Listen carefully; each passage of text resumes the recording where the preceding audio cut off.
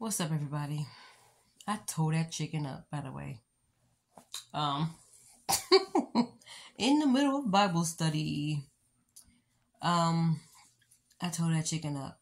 And speaking of Bible study, last week we started reading, like I was saying, I think before Genesis chapter 50, verses 15 through 21. The bishop is going to be breaking it up in 4 parts, and I think today was part 2. Where he read from half of the scripture. Still the same book of the Bible, Genesis chapter 50, verses 15 through 21. I just want to say, we talked about last week flipping it on people. In other words, if you know there's somebody out there who has done you wrong or is doing you wrong, no matter how much it hurt, do not repay evil with evil. And that's something that I have to learn too. That vengeance is the Lord's. He shall repay. And I have to say that because sometimes we be wanting to give our enemies exactly what they give them. Like, for instance, if somebody came in my past, from my past and trying to be all nice, I have one or two things to do. I can either treat them the way they treated me so they can know how I feel, because I had that for a long time, man. Several exes came to me, and guess what? I treated it very nicely. Not only does it show growth, it shows maturity, and it shows that I'm not going to give you look at all the stuff that I've been through since you dumped me or whatever the case. Look at all the things that I have been through. You think I'm going to waste all that and jeopardize all that growth and maturity I had to learn just to treat you how you treated me? I'm going to lose everything I just learned. Forget about what God has said, because I just want him to feel the way he made me feel. It's flip it on him. Be nice. And he was talking about how when Joseph's brothers in the Bible, Genesis chapter 50, verses 15 through 21, in the Bible, Joseph was put in a pit by his brothers. I'm sure they thought he was dead. He ended up going to Potiphar's house, being in prison because Potiphar's wife lied and said, hey, he tried to sleep with me. Here, see, look, this is his cape right here as proof. Potiphar put him in a prison, and then he ended up being in the palace. I think he was the second command to Pharaoh in Egypt. But let me tell y'all something, though. When he met up with his brothers, when his brothers came to him, Joseph could have treated his brothers the way they treated him when they put him in, when they left his son for dead. No, when they left him for dead by putting him in that pit, he could have gave him everything, but he just wept loudly. And he didn't. He just said, I'm not the one y'all need to go to. God is the one y'all need to go to. But welcome, my sweet brothers, And it's a part of killing them with kindness too, even though it was hard for me for a long time to do that, because I just did not want to show them any kind of mercy or niceness or anything, because get somebody else to do it. I decided I've been through too much. I've lost a lot. And I'm just concentrating on this process. God is with me during this process, and for me to lose all that he have taught me, that he's matured me from, that I gotten growth from, just to treat you the way you treated me? Why would I want to be bitter? I'm trying to move forward. No, it's time out for all this whole, I'm going to just do this to him like he did this to me. What good? Honestly, if you really think about it, what good is it going to do? It's only going to make you look crazy. So I had to flip it on him. Like when Mr. came back, I flipped it on him. I was nice. I didn't say, well, I'm ignoring you. I'm going to ignore him. Yes, the power. I got the power. The ball's in my court. Yeah, I got the upper hand. So I'm going to treat him no. Nope. No. I have to remind myself every day. Absolutely not. I got too much going on. Too much has happened. I've gotten matured. Yes, I cried about it. I got mad about it. I cussed about it. But,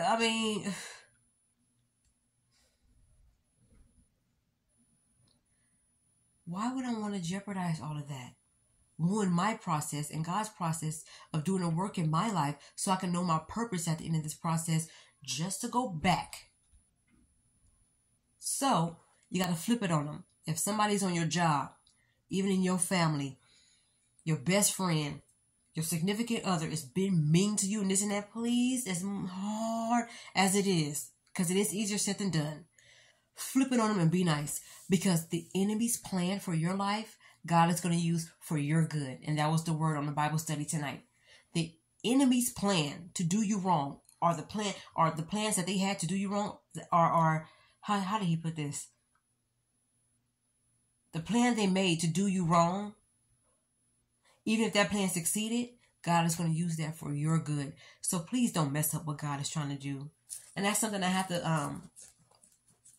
to follow too. Like, I'm not trying to ruin this process. I want to know what my purpose is. And I can't expect God to help me if I'm in his way.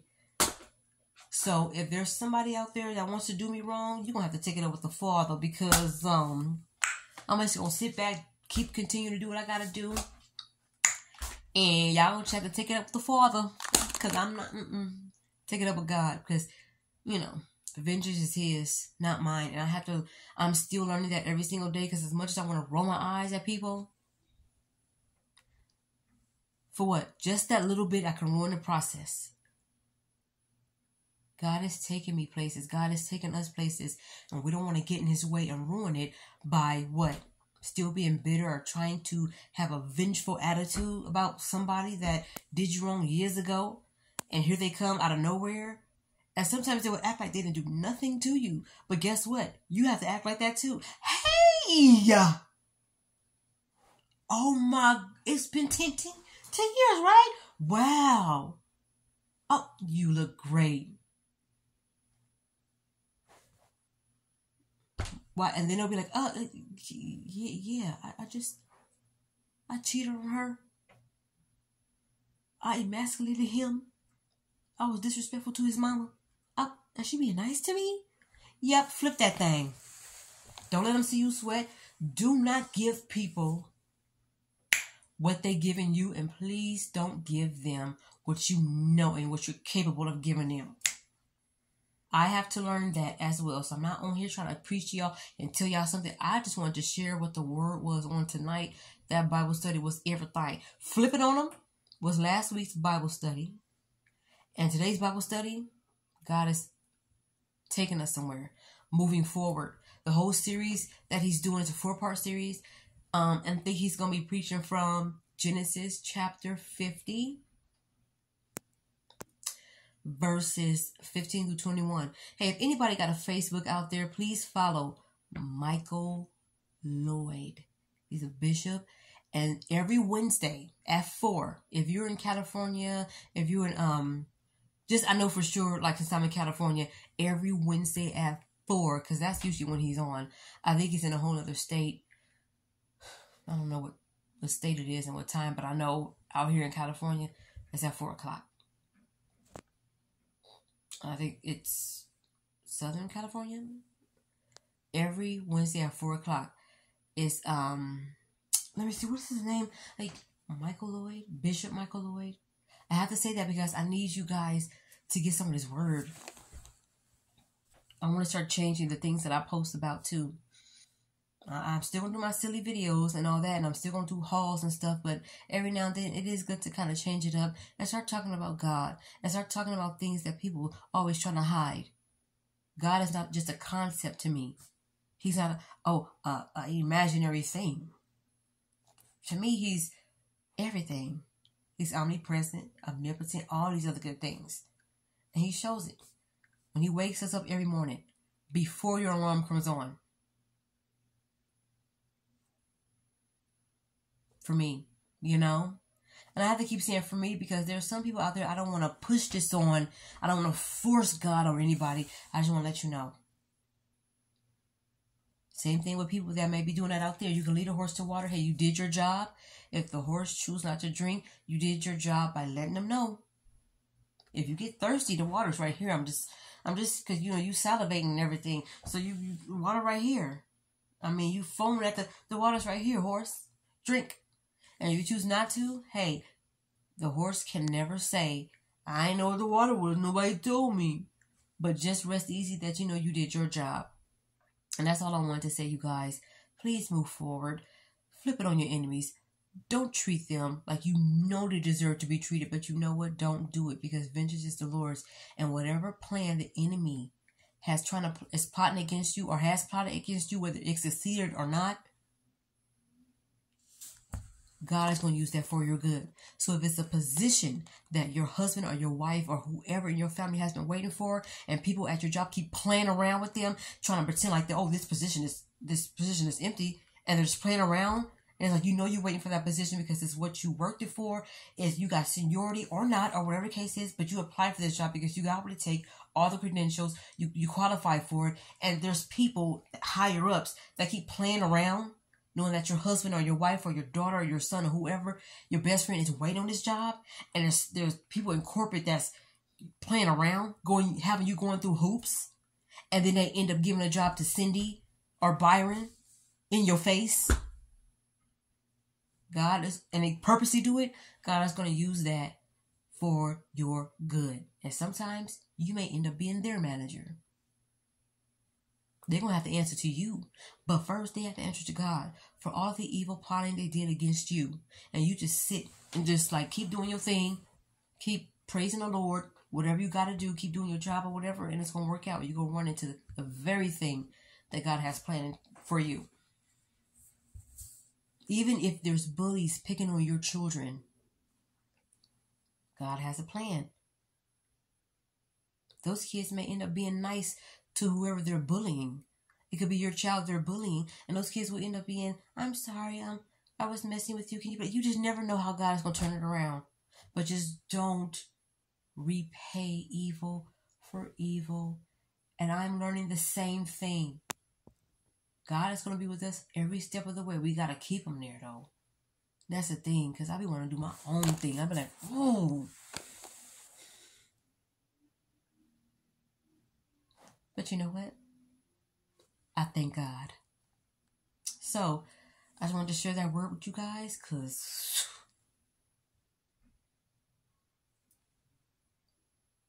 moving forward, forgiveness, let it go. That's the name of the whole series. Forgiveness, let it go. Leave it alone. It ain't for you to try to fix, try to pay back, try to leave it and alone. Leave it alone. You don't want to mess up because you're in the process right now to go towards your purpose, and you don't want to take matters into your own hands and sock somebody because 10 years ago they socked you and you never got a chance to get your lick back. I'm not interested in getting no lick back. No. Forget a lick back. No. You got that. You got it. You got it. All right, y'all. I'm about to go. We're moving forward. Okay? We're going to flip it on them. Because these enemies think that we're going to treat them the way they have treated us. But no. We just ain't got the time. So, again, if you guys have a Facebook, please, his name is Bishop Michael Lloyd, and I need y'all to get some of this word seriously.